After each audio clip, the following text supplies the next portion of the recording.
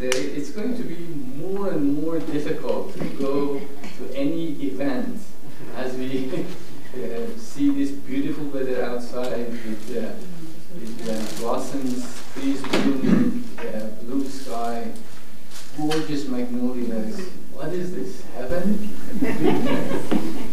And of course, partly the reason we have this beautiful weather today is because our guest, Dr. Assal Rad, is coming from Southern California and packed all the beautiful weather from Southern California and brought it here for us.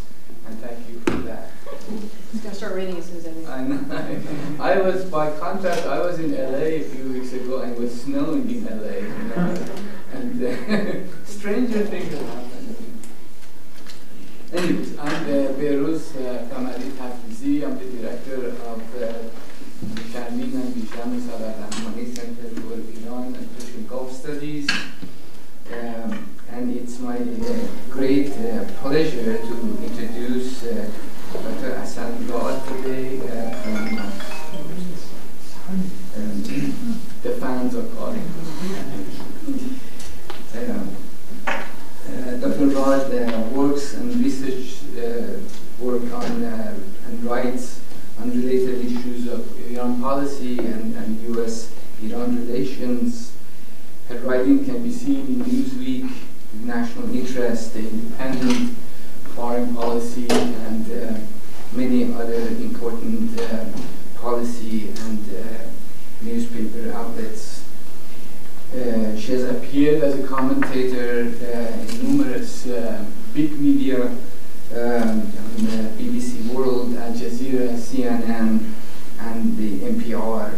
She has completed her dissertation in Middle East history from University of California, Irvine in 2018. Today she'll be talking about her recently released book, The State of Resistance, Politics, Culture, and Identity in Modern Iran, which was published by Cambridge University Press. In the book, Dr. Rad argues, and I would leave the detailed conversation about the book to her, but just as a little bit of a taste of the book, that she argues that why the Iranian nation state has long captivated the attention of our media and politics. Iran remains a country that is often misunderstood, with many aspects of its social, cultural, political existence unexplored. She shows how Iranian peoples have asserted themselves in shaping and defining the contours of their national identity.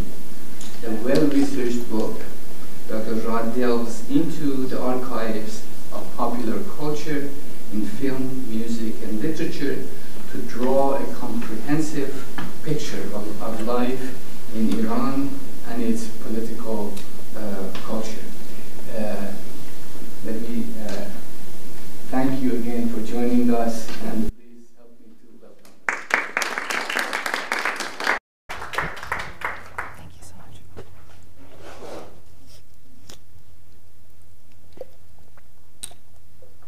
Well, first, thank you all for being here today and for giving me this opportunity to speak about a project that obviously took very many years and is dear to me for multiple reasons, not just the amount of labor that went into it, but as you may guess, I'm Iranian American. So I was born and raised in the United States, but I'm of Iranian heritage. So exploring the subjects within this book was both a personal and academic experience.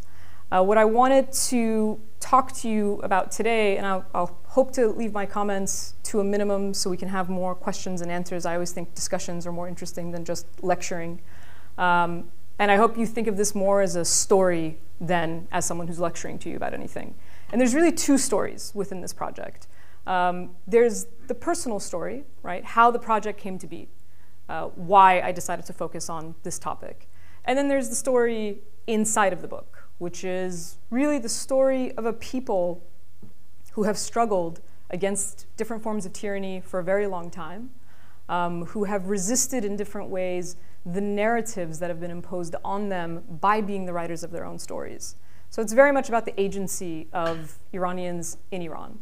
And I say that because there's a distinction to be made between the diaspora, which I belong to, and Iranians in Iran. And that's actually part of the story, too. That's part of the personal narrative of where the book came from. So I'll start there.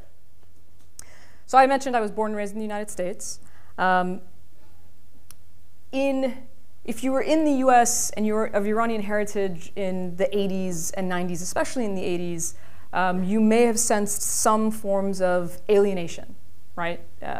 Iran and Iranians were very often vilified in Western media, in popular culture, and that's something that I experienced growing up, despite the fact that I grew up in the more populous regions of the Iranian diaspora in California. First in Northern California, and then at a very young age in Southern California. You may have all heard of something called Tehrangeles, which is basically a square. There's Persian Square in Westwood in Los Angeles. So there's a very large Iranian diaspora, but at the same time, there's the larger American culture that didn't always feel welcoming in terms of being assimilated to it. And I don't think that's unique necessarily to anybody who's of Iranian heritage. I think a lot of immigrants to the US might sense that kind of alienation from the dominant culture. And that's why we tend to gravitate towards our countries of heritage, right? To get a sense of belonging. That's why I became interested in identity politics, because of my own sort of struggles to feel like I belonged somewhere, essentially. I also came of age at a time politically in the United States when I was an undergraduate student. That's when 9/11 happened when I was an undergrad. So the war on terror, the second intifada in Palestine, the war in Afghanistan, the buildup to the war in Iraq. These were all of the events that sort of shaped my political outlook and just my view of the world. It also added to that sense of alienation, right? Because now you had Muslims being alienated in certain ways within that society. And if you were brown, it didn't matter if you were Muslim or not, right? Iranians, for instance, have a very diverse religious background, especially within the diaspora. And yet it didn't really matter what religious background you were part of. When I remember George W. Bush's State of the Union address in 2001, right after the attacks on 9/11 and the sort of infamous axis of evil speech that placed Iran on that axis of evil. So there was a refresher of that kind of vilification of Iran that you'd experienced if you grew up here in the 1980s. So I was very interested in understanding Iran, but what was interesting is that I actually thought I already knew. I grew up in an Iranian household. I spoke Persian. I knew all the holidays. So when I traveled to Iran as an adult, I was shocked to find out that I actually didn't know as much as I thought, that I was very, very different than my cousins who had grown up there, and that I had really experienced a sort of bubble that my parents and that their generation had created here in the United States, right? They were sort of stuck in 1979 Iran. And it was fascinating to me to go to Iran and realize that it was almost a joke to my cousins that I was so square, essentially. I was square, I was simple. They were ahead of me in everything, right? And it seemed like I was the isolated one, right? I was the very sheltered one, even though I had grown up in the United States. And that's because my parents stayed in a time capsule that never really changed, whereas the country itself moved ahead as time moved forward. And so while I originally wanted to study Israel-Palestine, I wanted to study at AUB, I wanted to learn Arabic, because I thought, as I studied Middle Eastern politics, I'm like, well, I already know about Iran. I don't need to learn anything about that. I realized the disconnect that I had to that population, to that people, and to that country, and really understanding its history. When I began studying identities in school, I was sort of fascinated by this idea of constructed identities, right? That's something you always learn. It's not something that, unless you study these things, you're exposed to necessarily. But the idea that the identities that we cling to so dearly are social constructs. Gender is a social construct. Race is a social construct. Nation states are just made up borders, right? This, to a young mind especially, seems really groundbreaking, but also scary to believe that these identities that we are tied to, does that mean they're fabricated? Does that mean they're not real? And so that's why I became very interested in studying nation states, the development of nation states, the development of national identities. Because nationalisms can be liberating or extremely dangerous, depending on how they're wielded, right? They're liberating when they're used as indigenous movements against colonial powers to create self-determination. They can be very dangerous when they become xenophobic, when they become chauvinist, and they become exclusive to one group over another within a nation state. So the fact that these communities, this idea of the nation state, especially in a world where internationalism has become such an important turn of phrase, right? We talk about international world orders, we talk about transcending borders, but the reality on the ground is that the nation state is not waning. The nation state is still the predominant way that we organize human societies. It's still the way that we communicate and cooperate with one another. So I really wanted to understand that, and I wanted to unpack it in the Iranian case specifically. I had used my Iranian identity to give myself a sense of belonging, but then realized that I didn't really belong there either. And so I became interested in understanding that identity a lot more. In my reading, I came across works by Benedict Anderson and Eric Hobsbawm, right? These are two historians that really explored how the nation state developed over the last couple of centuries, really. Most of the nation states that exist today have come into existence in the last 100 years, and yet we're so tied to their histories. So then I realized the importance of the historical narrative. So we always hear things like, history is written by the victors. But that narrative is so important in the way that people understand themselves and the relationship to the state, as well as how people understand people within those states. In my reading of Hobsbawm, I came across an idea that it wasn't even his central thesis. It was just sort of a sentence that he had in passing in one of his books. But it was the idea that you could have nationalism, a sense of national identity, without a nation state. But the reverse was much less likely, to have a nation state with no national identity, with no national narrative. And I took that to mean that to be a modern nation state, you had to have a cohesive national narrative and identity that resonated amongst the masses. And so when I looked at that historical debate within the case of Iran, and that debate within the revolution itself, the revolution of 1979, I tried to understand how that narrative played into both the revolution and how we define the era of modernity in Iran. And there is debate within the academy about that. For instance, the Pahlavi dynasty, which is the last dynasty to rule Iran under a monarchy, propagated a narrative that said their predecessors, the Qajars, were inept rulers, that the Qajar dynasty marked a period of stagnation. And of course, new rulers don't want to say anything good about previous rulers because you want to be the ones that sort of save the country, and this is the narrative that the Pahlavis propagated. And that exists within the history of the academy as well, right? The idea that the modern nation state of Iran is established by the Pahlavi dynasty by creating these modern infrastructures, which they in fact did. Other historians will argue that reforms and modernizing projects actually began before they came into power under the Qajar dynasty. For instance, educational reforms that were very important.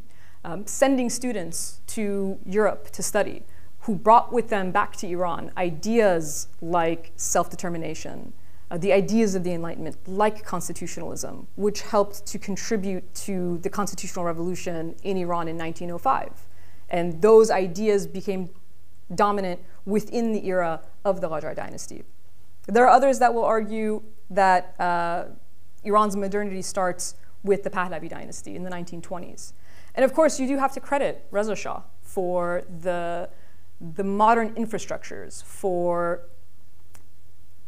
creating all the sort of trappings of a modern nation state, right? Conscription, an organized military, a formal secondary education, making Persian the official language under which everybody is educated. All of these are what modern nation state projects are, because in order to be a modern state, people have to identify with that state.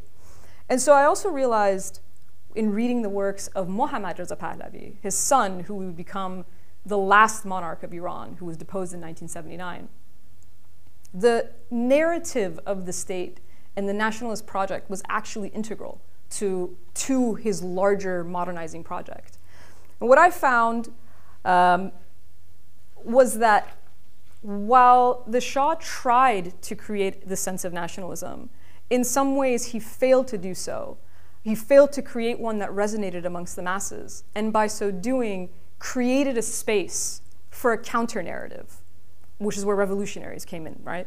They came in by being able to criticize the narrative that the Pahlavi dynasty tried to propagate.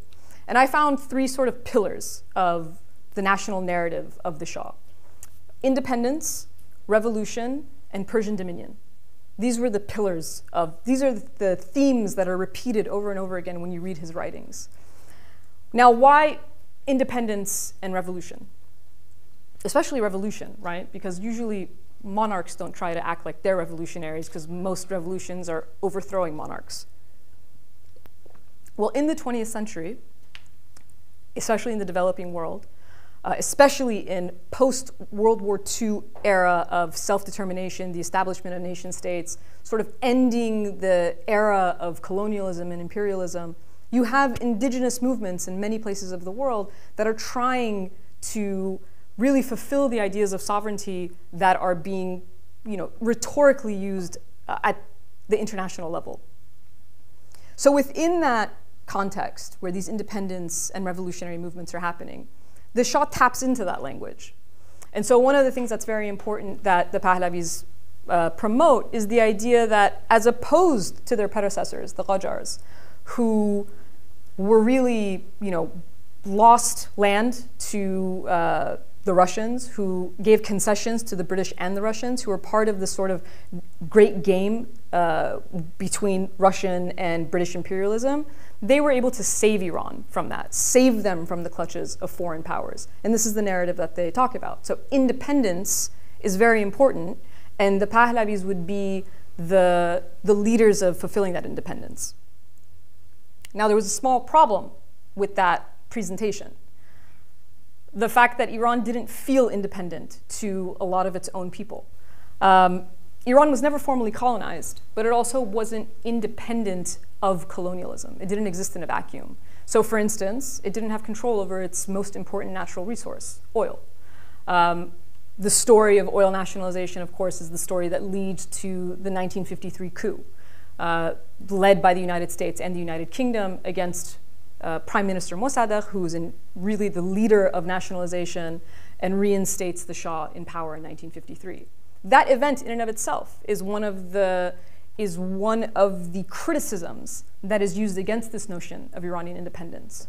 In 1941, the Reza Shah is forced to abdicate his throne to his son and forced to leave the country because Allied powers occupy Iran during World War II. These incidents sort of fly in the face of the narrative of independence. On top of that, in later years, because of the Shah's very close relationship with the United States, this gives thinkers within Iran the space to make criticisms that perceive the Shah as being tied to foreign powers. And so his narrative of independence is a little weak when you look at that evidence of that history. Then there's the narrative of revolution, right? The White Revolution that the Shah unveils in the 1960s is a very important reform movement.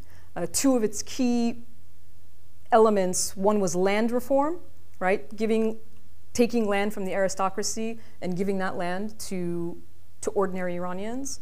In fact, land reform was such a key part of the White Revolution that when you look at money, right, bills from that era, there's one in which there's a picture of the Shah handing out land deeds to the people, right? So this was a very important pillar of the White Revolution.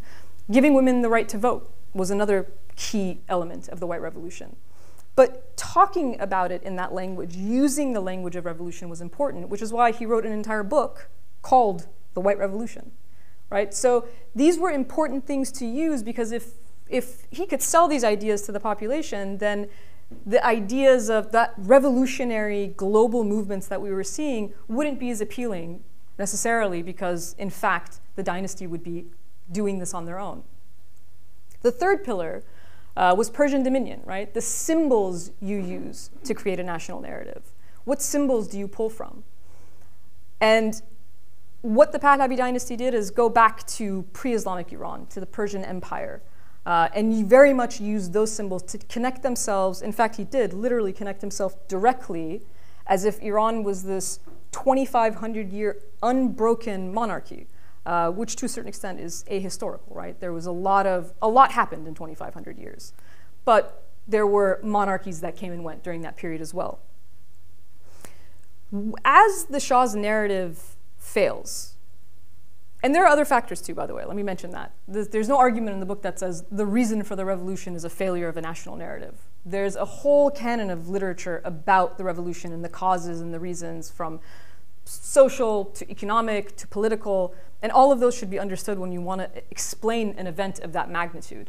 But one of the areas that I thought, at least in my own research, that was not looked at as much was control over the story, right? The story is so important for people.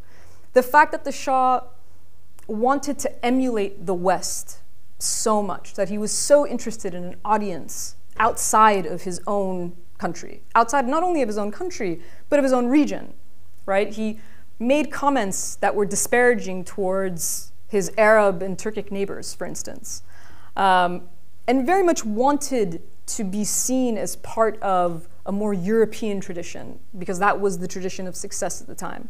This led to criticisms, again, within the Iranian intelligentsia. One of the most famous examples being Jalal Ola Ahmad's West toxification, right? The idea that this was a malady, this was an illness, that rather than looking to the indigenous roots of the country, the Shah was constantly looking for a way of mimicking the West. And that went against very much the indigenous movements that were happening globally at the time, right? It was a matter of taking pride back in your own religious and cultural roots, not just emulating the West. These are the types of disconnect that existed between his narrative and that of the actual populace. One of the more famous examples of his disconnect is a party he throws in 1971. So in 1971, the calendar is changed to the year 2500, and there's this grand party that's organized to celebrate 2,500 years of Persian excellence. Except the problem was there wasn't anything really Persian about it. French cuisine was served, French champagne. European architects were brought in to create the tent city outside of Persepolis. Orson Welles was hired as the narrator for a documentary about the party, right? So it was very much still about a Western audience for Western dignitaries. And this is where a lot of Iranians at the time took issue with, right? We're celebrating Iran, but there are no Iranians involved in celebrating Iran. Not only was there disconnect, obviously, because of these types of narratives, but there was the very reality of political repression on the ground, and not allowing political freedom and openness for the society at large. So there were several grievances, but this is a lot of the ways in which the Shah's messaging failed. If you read his works, or you listen to his interviews, he's very often quoting like obscure French philosophers, which a general Iranian audience would probably not be as familiar with, right? They don't have the same educational background, they're not reading the same things, and so you see that kind of divide that exists. And because of that gap, that's where the space exists for Iranians themselves to create a counter-narrative from the bottom up. And part of that counter-narrative is the use of, for instance, Islamic symbols, Shiite symbols especially, became really important as part of the revolutionary discourse. For one reason, because it lends itself to revolutionary fervor. If you know the quintessential story within Shiite lore is that of the martyrdom of Imam Hussein in the 7th century in the desert of Karbala, right? 72 people against thousands. That type of story is ubiquitous to other cultures as well. It's the classic David and Goliath story, or the Battle of Thermopylae, the 300 Spartans against, in that case, thousands of Persian soldiers, right? So the theme of the underdog is not one that's unique to that culture, that civilization. In fact, it exists across cultures and civilizations because it's such a powerful story. It's such a powerful story to tell that even if the odds are against you, you're heroic. You can be heroic somehow. You can still defend your ideology, your land, or whatever, whatever it is that you're defending. And so they really tapped into that idea as well. Now, something interesting I came across in my own research is a book by Hamid Dabashi called Shi'ism. And one of the things he posits in the book is that Imam Hussein is victorious in defeat. Right? He doesn't win, he loses. He's victorious because he's willing to sacrifice his life for principle, even if he's not actually successful at overthrowing the power he wants to overthrow and establishing a power himself. So in a way, when Dabashi is talking about this concept and when you apply it to the Iranian state and what happens after the revolution of 1979, well, the Islamic Republic propagates a different narrative, obviously, than its predecessor. It co-opts, it appropriates the language of revolutionaries to promote an image of itself as a constant revolutionary, right? It's a never-ending revolution, because if it is to become the power, it becomes the tyrant, right? It's no longer Imam Hussein. The Islamic Republic is now the Yazid of the story. It's now on the opposite end of the story. So it has to constantly promote this idea of resistance culture, which it does. Right? If any of you follow things about Iran, you may have heard of something called the axis of resistance. It's the axis of powers that are allied with the current Iranian state in the Middle East. The resistance economy, right? Iran is under sanctions by the United States, and therefore its economy is even an economy of resistance. So this constant narrative that comes out of the Islamic Republic is one that was appropriated from revolutionaries themselves, that did resonate, that was a bottom-up process. But in so doing, much like their predecessors, they silence other narratives. So part of this sort of narrative building is the idea of silencing others. And both authoritarian states go through this process. But the common thread and the common theme within these two states is that from the bottom up, Iranians are always resisting themselves, right? Iranians are negotiating the contours of their own identity. They're accepting certain parts of the narrative, rejecting other parts of the narrative. They're taking from the symbols that are available to them. So when earlier I said identities are constructs, a nation state is a construct, your national identity is a construct, that doesn't mean it's fake. They couldn't take symbols from, say, Ireland, because it wouldn't have made any sense. They had to take from the repertoire of symbols that existed for them. Iran's vast history, diverse religions, diverse culture allows them to pull from all sorts of different symbols. And depending on who's in power, the symbols they use to resist who is in power, to resist the narratives of those who are in power, also change. So whereas before the revolution, symbols, pre-Islamic symbols were used. Islamic symbols, Shiite symbols were used before the revolution as a form of resistance. After the revolution, the pendulum swings in a different direction. You now have many Iranians who celebrate pre-Islamic holidays, much more so than they used to, because these are everyday acts of resistance, right? We've seen that Iranian people have the agency not only to resist authoritarian powers, meaning when they're limiting them politically, socially, but also the narratives that these powers try to wield. The narrow definition of what is Iranianness, whether it's the monarchy or whether it's the Islamic Republic, is being contested by the people themselves. And they do it sometimes through overt political acts. Right? We've seen many iterations. Protest is nothing new to Iran, although recently we've seen one of the larger waves of protest that we've seen in a very long time. But it doesn't have to be overt political acts that are forms of resistance. When the Islamic Republic propagates this idea of resistance culture, it also creates the space for Iranians themselves to appropriate that language, to use that language. So in 2009, when there were protests in Iran, after the contested the contested re-election of Mahmoud Ahmadinejad, they actually use the political slogans of the revolution against the state that claims to be the revolutionary state. But they appropriate that language and use it against the state themselves. The most recent, obviously, iteration of overt political resistance are the protests we saw that began in September after the killing of Mahsa Jina Amini at the hands of Iran's so-called morality police. But what I also saw and why I looked at popular culture was because there are everyday acts of resistance, like the way that people dress, the culture they consume, the music they listen to, the films and television that they watch. What we see when you look at Iran's cultural consumption is a breakdown of that binary. It's not as simple as tradition versus modernity, right? It's not like the country is broken down into people who are Muslim and people who are anti-Muslim, right? And we saw that actually in these protests. We saw that nuance where, for instance, there were people who elect to wear the hijab, but also believe that it should be free for anybody who wants to, right? So it wasn't a matter of rejecting the hijab itself. It was a matter of rejecting the lack of freedom. It was a protest in favor of freedom. And so what you actually see in the cultural consumption is more fusion and more pluralism, right? They're not these neat categories or neat sort of compartments that you can put Iranian identity into, despite the way that they're used politically by the powers above. For Iranians themselves, they are much more nuanced. They are much more diverse, and they can play into these different identity compartments and simultaneously belong to all of them at the same time. So you see, you have a country that is much more politically, culturally diverse than what we tend to see in the West when we're talking about Iran.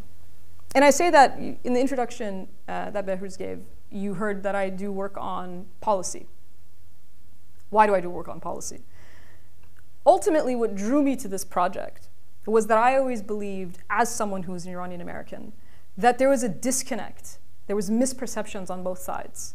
That Americans didn't really understand Iran or Iranians, and Iranians, because of the amount of propaganda that they're fed, don't necessarily understand that much about America or Americans. And that if we could bridge that gap, the sort of adversarial relationship or enmity that's existed for as long as it has, could at least not be, not necessarily make everybody friends, but could create more understanding, especially of those populations. And so for me, that's why this project was so important, to understand just how diverse it is, because when you sit from the outside, like I said, I thought, I know everything about Iran. I'm an Iranian. My identity is Iranian, so everyone's got to be like me. And then I went there and realized, no, they are not.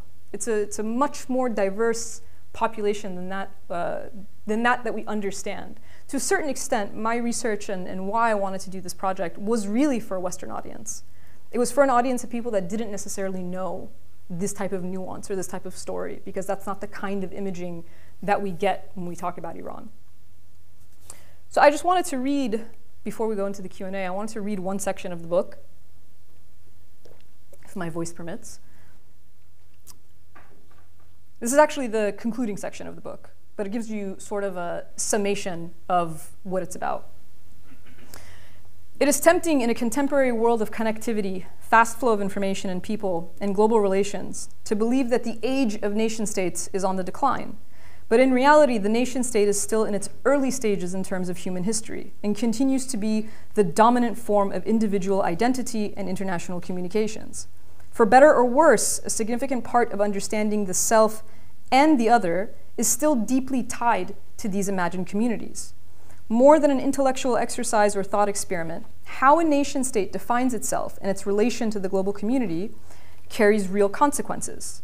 Even with the complex and often contrasting social and political spectrum that makes up Iranian identity, there are some discernible patterns and a limited set of motifs that Iranians choose from within their cultural and historical experience to define their Iranianness.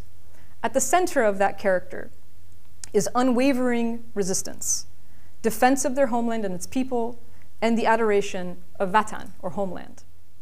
Perhaps the greatest individual figure in Iran over the last century to embody such qualities and unify Iranians is their famed vocalist Mohammad Shajarian. Born in Mashhad in 1940, Shajarian first learned Quranic recitation and later trained in the classical singing of Persian poetry. Though his classical style may have appeared outdated as modern musical genres and pop music gained popularity, Shajarian grew to enormous fame as one of the most treasured artists of Iran. His passing at a hospital in Tehran in October 8th, 2020, at the age of 80, sparked an outpouring of grief in an already extraordinarily challenging year for Iranians. The torrent of emotions from Iranians all around the world was a testimony to his unmatched genius and his impact on Iranian society, politics, and culture, turning the prose of famed Persian poets such as Rumi, Ferdowsi, and Hafez into song. Shajarian's dulcet and powerful voice became a symbol of the nation. Not surprisingly, Iranians expressed their sorrow in a similar national language of collective mourning. Undeterred by the risks of the COVID-19 pandemic, Iranians gathered outside the hospital to sing the songs of their beloved vocalist in somber unison. Both before and after the revolution of 1979, his songs often called for justice, engendered pride, and a longing for better days ahead. In times of turmoil and despair, his songs were the soundtrack of Iranian resistance and a reminder to be hopeful for the coming of the dawn. Despite the many challenges that Iranians have faced, they continue to fight back as agents of change, use the tools at their disposal, and forge their own identity with all its variations. Although the goal of this project is to contribute to the academic discourse on contemporary Iran and to provide a broad overview for policymakers and the general public alike, ultimately, I wanted to tell a story. No story is ever whole or complete, but I wanted to tell a story that many Americans may have heard in passing, but know little about. The story of a people who have struggled for their independence and freedom, which has been dashed by foreign and domestic forces for well over a century. The story of a people as diverse as their rich history and culture would suggest. Thank you for listening.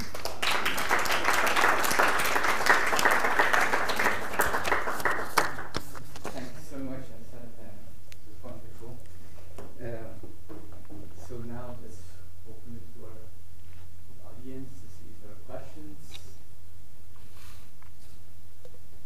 And yeah. Thank you so much for the wonderful presentation. I wanted to ask, what is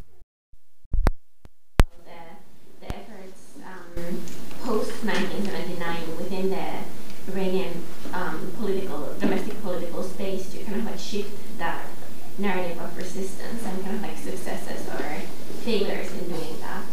I'm specifically thinking of kind of like differences between Iranian factions in how they think about these narratives of kind of like opening up to the West versus maintaining kind of like strength within the like axis of resistance or so, or that resistance narrative, and kind of like maybe the frustrations in trying to make those changes and not being able to do so, and like what the reasons behind that are. So if you're talking about, well, if you're talking about Iranians, one of the things that was interesting after the revolution was that the generation that came after the revolution really actually tried to engage in the political system up until a certain point, and we can get to when that shift happens. But for decades, they participated in, say, elections. Even though, I mean, Iran's political system is clearly not democratic, there's a democratic apparatus within it, right? So you have in the constitution that's drafted in December of 1979 and adopted, you have the structure of a democracy, but then it's overlaid by an authoritarian state, right? With the idea of Wala Ittifaqi. And so within that, there is attempts made to engage within the system and participate in elections. And Iranians actually, until 2021, so until very recently, overwhelmingly participated in elections, typically. Not always, but for the most part, they participated in them. So that was one way of trying to actually make changes within the system, is believing that the system had the capacity for that kind of change. I mean, in terms of like factions, there's a large political spectrum, really, right? A lot of times you hear Western media sort of go, you know, hardliners, reformists, as if that's the only two things that can exist. And of course, that's not the case. There's a spectrum in which people exist. You have conservatives, moderates, reformists, hardliners, if that's what you want to call them. So they go across this political spectrum. And there's a lot of competition within the state vying for power, which is, by the way, something that happens initially after the revolution, right? The Islamic Republic doesn't exist from February 1979 in this fashion. It starts to take shape as these factions fight each other, and really one party consolidates power around itself. So there are attempts by Iranian people to engage that system, believing that it might have the capacity for change. What has happened more recently that's shifted that dynamic is in 2021, you have another election. There's, I think, something like 42 or 43% voter turnout, which is historic low since the revolution of 1979. And there's various reasons for it. One is, by 2021, Iranians find themselves in a very, very difficult situation, both domestically and from the pressures that are coming from abroad, right? When the US withdraws from the nuclear agreement in 2018, reimposes sanctions, it creates a lot more spiraling economic downturn in the country. You have the COVID-19 pandemic that affects everybody, hits Iran very hard, and of course you have ridiculous things like the Supreme Leader outlawing UK, like British and American vaccines. You also have in the 2021 election, so there's always a lot of vetting, right? It's not really a democratic system. So who is allowed to run is always vetted. But in 2021, you see extreme vetting. So even pillars of that very system are not allowed to run. So since we talked about these different factions, essentially one faction completely decides to take over, and that's like the further right-wing hardline faction. And that's one of the reasons that people aren't voting. They're not voting because they're just disaffected with the system. They're not voting because it was essentially an entirely rigged, rather than being a quasi-rigged election, it was an entirely rigged election to allow someone like Ebrahim Raisi to become the president. As a counterpoint, so Ebrahim Raisi becomes president in 2021 because he's essentially handed the candidacy. Why? In 2017, he also ran. Ebrahim Raisi ran against Hassan Rouhani in 2017, when you had 70% voter turnout in Iran in 2017, and Rouhani swiftly defeated him. So you see this extreme vetting because in order for someone like Raisi to win, basically you have to eliminate any other competition existing. So, and then in these protests that we've seen in the last several months, you see another shift because there's a new, and I wish I could add a chapter to the book, maybe in an updated version, there's a new generation that comes to the scene. So where it was the post-revolutionary generation tried to engage with the system, Gen Zers, these younger Iranians who were born, in the 2000s, they have a very different relationship to the state, and they have a very different relationship to historical events. So they're much more removed from things like the revolution of 1979 or the war in the 1980s between Iran and Iraq, which also really helped shape Iran of today, was that war. It helped shape the Islamic Republic, right? Those narratives of resistance that I say that they promote, that was the stage, that was the best stage for them to develop that narrative, because Iran was in fact attacked by Iraq at the time. And so they could create this idea of resistance narratives that were imbued with nationalist rhetoric too. That's something to keep in mind. They use religious overtones a lot, but it's also highly nationalist in its tone. So when you have this newer generation that comes to the scene in 2022, essentially, they reject the idea that the system can be reformed at all. And so that's why you see, and this is not the first time we've seen calls for like death to the dictator or the overthrow of the system itself. Back in 2009, you saw that happen too.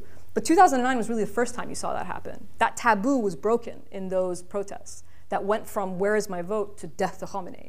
Right? Now it just immediately goes to death to Khamenei and talking about overthrowing the system itself. Because while the previous generation tried to reform within the state, it's understood by the younger generation as a state that's not, and I'm not saying this is myself personally or an opinion, this is how I'm reading the way that people on the ground are reading the situation. So that's sort of the situation that they find themselves in today. There's still generational divides on these things, and there's still a lot more nuance in the way that they understand it. So for instance, you can have people that are vehemently against the Islamic Republic, like really, really against it, who are still simultaneously fearful of what will happen to Iran if, say, a civil war were to break out, or if foreign powers were to get involved, or who don't participate in protests because they don't necessarily, not that they don't agree with the protest, but they don't know what direction it's going in, right? So there are people who may have participated in elections in the past who decide to boycott them now. There are people who boycott them now who may decide to participate again in the future. And the reason I say that is because that is actually how the cases have worked out. If you look at individual people, and there's some, in the book I actually have field research as well. So when you look at these individuals even as an individual, they change over time, let alone the society at large. So you might have a case of an individual who was ardently reformist, participated in elections, encouraged other people to participate in elections, and are now like, nope, this is not going to be reformed. We shouldn't be participating in elections. And that person may again change later. So it's very much a question of the context, the socio-political context of what's going on at the time that sort of defines it. But that's the interesting part to me, is that it's dynamic. It's never fixed. Not even the individual has a fixed opinion, let alone the state itself, which is very often, like I said, hardliner reformist. It's much more complicated than that, though. Can I ask you a question? Can I say no? Of course not. You can say no. I think one of the interesting chapters that really drew me into the book is your engagement with the Shah's writing.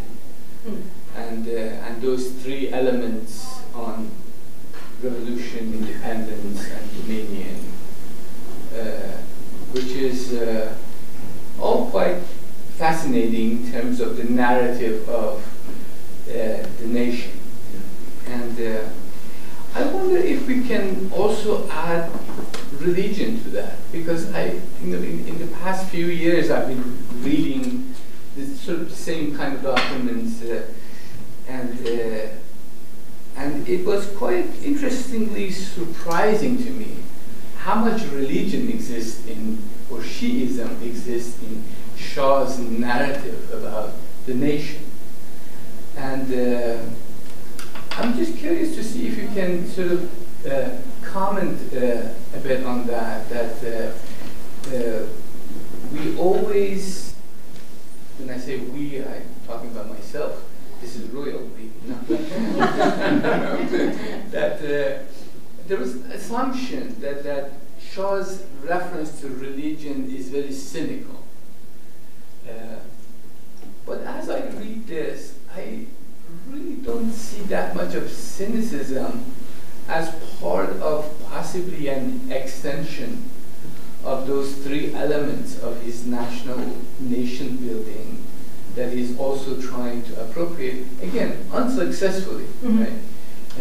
Because then there is a very, very strong competing Shi'i narrative out there that's undermining him. But I wonder, why don't you include that? Because in your three elements of his nation-building narrative. Actually, I think that's a really good point, because that's true. When you read his writing, he's anti-Shia. In fact, he's the opposite, right? He identifies very much as the spiritual leader of the country as well. Of course, he lacks the spiritual credentials to be the spiritual leader of the country, but he, there's a famous picture of the Shah on pilgrimage at Mecca. This is when Saudi and Iran had better relations because they were both monarchies and liked each other more then. There's also, there's a lot of spaces where he's talking about, he has dreams where Imam Ali shows up in his dreams. So he's definitely not rejecting, so especially if you compare it to his father, right? A lot of people reference, especially over the hijab debates that have occurred in recent months, they'll reference the fact that, oh, the Shah outlawed the chador, right? This traditional Islamic garb. Well, the Shah didn't, his father did. So in fact, under the last Shah, they were allowed to wear it. So he didn't have the same kind of, the more sort of anti-religious stance that his father did. The reason I didn't put it in part of the three pillars is because I didn't see it as a pillar that he was promoting as part of the national narrative. When he writes the history of Iran, I mean, his last book is literally called Answer to History. So that tells you what he thinks about historical narratives, right? How important the narrative is that he's the writer of this history. Something else about that book that I thought was interesting is the author's note. So remember I said he really cared about Western audiences? The author's note in Answer to History, this is the last book he writes. This is the book he writes after the revolution, when he's dying. The author's note says that the American version is meant to be the definitive version of the text. So that means even in his last breaths, his audience was still not Iranian people necessarily. But I didn't see it as a dominant part of the national narrative that he was talking about. So when he writes this history, he's much more focused on empire, right? The Persian Empire and monarchy, because he's selling monarchy as the preeminent way to operate a state. I mean, when he's asked, well, what do you think unifies the country? He says the monarch. He says literally himself, like as the father of the nation. So in that sense, I certainly don't think that he rejects Shi'ism. I agree with you. There's no real cynicism there. And I do think that he saw himself in certain ways as the spiritual leader of the country. But I didn't see it as integral to his story of Iran's history, if that makes sense. Thank you for the talk. A great deal of information. Very simple question. Iranian citizenship is through blood, as they say. Like you have to have a Persian mother, a Persian father to become Iranian, so to speak. Whereas in the United States, if a baby is born within American airspace, you're automatically a citizen of this country. But I used to kind of subscribe to that school of thought until very recently. Met a coach, a soccer coach, who was from Spain. He's been in Iran for over a couple of decades now. And he speaks Farsi fluently. I mean, as good as me, if not better. How good is your Farsi? Exactly. You're never going to find out. No, I'm kind of well versed in recite poetry and so. But he's really good, and he communicates real well. And he considers himself Iranian. He considers Iran his second nation, and he considers himself Iranian. He kind of, all his friends are Iranian. I think he's married to an Iranian also. He's, by the way, in his like 60s and stuff. Yeah, my question is very simply, what constitutes an Iranian, in your opinion? Well, I would first say that it's not for me to say, right? What constitutes an Iranian is certainly not for me to say, and I would not endeavor to define that. I think what's important about the general question, and this can be applied to an American, right? Because that's something I've always grappled with myself. What is an American? Within the history of the United States, that has been a constant question because it's an immigrant country. Who is considered an American? In very many ways, I feel like I've never been considered a real American. And why do I say that? When I talk about politics related to Iran, I'm speaking as an expert on Iran, but I'm never listened to like an expert in Iran. I'm told I should go back to my country, which is apparently Iran, even though I was born in San Francisco. So, there's this type of, the belongingness of what defines you belonging to a nation state is often defined by the political moment that you exist in. What I'll say, by the way, about the citizenship law in Iran is there's actually been, I think it was in 2021, the parliament actually passed something to amend how citizenship is given, because it's traditionally only been given through the father, to the blood relation that you're referring to. But they're extending it to the mother as well, for obvious reasons, because some people don't have an Iranian father, but they have an Iranian mother. And especially in Iran, you imagine how many, Iran has a huge Afghan population because of Afghan refugees that have come over, right? When Afghan men marry Iranian women, their kids aren't citizens of Iran, even though they're born and raised in Iran, their mother is Iranian. So there's some legal change that has at least happened inside of the country that's defined it, at least not exclusively through the father, but it is still a blood definition. And I'll say there's a lot of states in the Persian Gulf where citizenship, the fact that in the US, if you're born here, you're a citizen, that is not standard practice. In the case of a lot of Persian Gulf states, because they're welfare states that provide so much for their citizens, it's extremely difficult to become a citizen. This is like generations can live there and they won't grant them citizenship. So, I would not venture to define what is an Iranian, but I think that it's really up to the individual. I think it's less about legally what you're attached to and more about what you identify as, personally. The nuclear issue is a defining factor in the relationship of Iran with the rest of the world. Is there popular support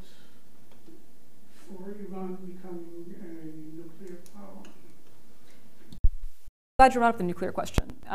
When I was talking about the earlier question you asked about, because you mentioned, and now I remember that you mentioned it, do they gravitate towards the West, or do Iranian people, like, how do they sort of define these relationships?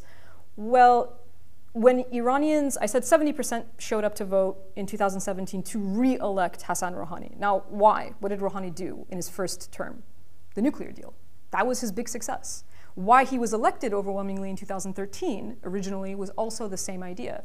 So that would tell you if the population is coming out and voting, they're voting for a specific policy. That means they want to engage with the West, right? They tried doing that essentially. And it's not the first time that that's happened since the revolution of 1979. I think it's clear that most Iranians, and I'm basing that on the data when you look at elections, right? When you look at a bunch of different data that exists, want to engage not only with the West, but with the entire world. They don't want to be isolated. They want to be integrated into the global system for the most basic reason, because it benefits them, right? Iran is sort of this untapped technocrat society. I mean, it's a country of over 80 million people. They're highly educated, and yet they're disconnected from the global economy. They're disconnected from the world. And so the nuclear issue, if you look at the Iranian population, they very clearly wanted détente with the United States, wanted to maintain a civilian nuclear program, but under the agreement would not have a weapon program, right? So that's where the population stood. Now, the agreement was originally very popular. Very popular. This is according to polls. This is, anecdotally, I was actually in Iran. The last time I was in Iran, when I was finishing my field research, was right after the deal in 2015. So September of 2015. And this is anecdotal, of course. This is someone who's doing field research. I didn't take data, but there is data to back it up. There was a palpable sense of hope in the country that something was changing, because it did, right? The fact that the Islamic Republic sat down with the United States, negotiated a deal, had their flags in the background and shook hands was a very big deal, because it flew in the face of this sort of anti-American rhetoric that the Islamic Republic had propagated for so long. So it was a big deal when that happened, and that's, I think, what Iranians, the majority, supported. Since 2015, when you look at polls, there's a very clear decline in popularity, for obvious reasons, because what they were supposed to get out of the deal never really bore fruit. Partially because there was an election in the United States the following year. Who became President Trump, candidate Trump, was very much against the nuclear deal. He withdrew from the deal and reimposed sanctions on Iran, which were far worse than the ones that existed before. And so it lost popularity because it basically didn't give anything to the populace, what they were expecting to get out of it. So there's also a little bit of a shift in the calculus. I've seen people who, for instance, were very much supportive of the deal, who are now entirely against it and actually think Iran should weaponize, because there was no incentive into entering the deal, right? They were almost punished for entering into the deal. So it's interesting when you think about what's happening on the Iranian side, that Iranian psyche is also being influenced by decisions that are made in Washington, right? Had the US stayed in the deal, where would we be right now? It's obviously hard to say, but I still think, based on the polling that we've seen, there's a barely majority that still support the deal. That's the last polling that I've seen, but barely a majority, right? Maybe like 50-point-something% that still support the deal, and that's essentially because they want sanctions relief. But there's a growing belief also that having a weapon would be an actual deterrent, because not having a weapon so far has not been. Does that answer your question on that? If you want to know more about that, Henrietta just finished her dissertation. She's defending it in a month, and after the defense, hopefully it will become public, so you can read a lot. That's a wonderful, wonderful dissertation. In English, right? In English? No, in Finnish. No, in English. We are out of time, so sorry that we don't get a chance to hear your questions. But thank you again. Thank you.